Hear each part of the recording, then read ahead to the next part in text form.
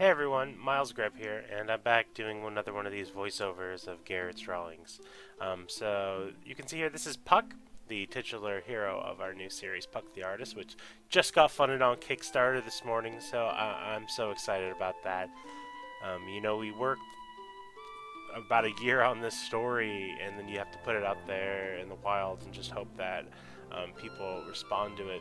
Before they read it, they just respond to the ideas or the art or something about the way you're explaining it, and you just have to hope people respond to that and like it, and people have, and that's a great feeling. So anyways, here's Puck, and he's our main character, like I said. He's a very introverted guy. He's an artist. He lives in his grandfather's basement. He drew himself a little mouse named Pit for her best friend. He has his two close friends, of course, Ashta and Tolo. Tolo we did in the last drawing video. He is an expert in drawing things into existence, so I mentioned that that's one of the main metaphysics of this world. Puck is extremely skilled at doing that. He can do lots of different styles, watercolor, etchings, charcoal, pencils, inks.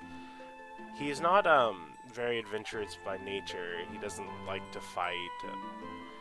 He's not even really an explorer. He likes to kind of stay in his head and make his own worlds. He has this kind of treasure trove of fantasy ideas that that have been passed down from his mother to him. He never got to see his mother, but his grandfather would tell him the stories that his mother passed down, and so he kind of thinks about them a lot and tries to draw them into existence, and he feels closer to her because of that. So that's kind of I see that Garrett has redrawn his nose about 4 times. I've noticed that his nose changes sometimes in the art. I really like the way Garrett draws him, though. I like all the smooth lines and everything. Garrett designed Puck originally, like, totally without me as a character. I added all the kind of subtext into him and changed the way it works in the story. But he's the one who had the idea to make this character who's an artist as the hero. And I think he really likes this character a lot, so it's fun for me drawing him because I get to add new aspects to him, and then I write him the story and just kind of send him the draft, and I'm like, I hope you like it, and he has so far, so that's good. You see he has a cape here, and he has like a little bangle on his arm. Things will change for Puck from the way that he's first introduced to the story. Once color is discovered, there's a lot of expectations that are put on him. He has to do things that he normally wouldn't want to do.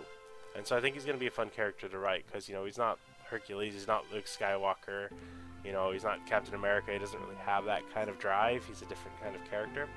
But he has a special ability that a lot of main characters don't, and that's his kind of introspective nature. And so I think that'll be fun. And you can see Garrett's drawing some extra little monsters there. He does that a lot, and I like to try to figure out what they are in the story. Like he'll draw a little monster guy. I'm like, oh yeah, that's these guys, and they're from here. So it's been a really interactive process. Well, anyways, it's time to wrap up this video, and thank you all for supporting Puck the Artist, and have a good day.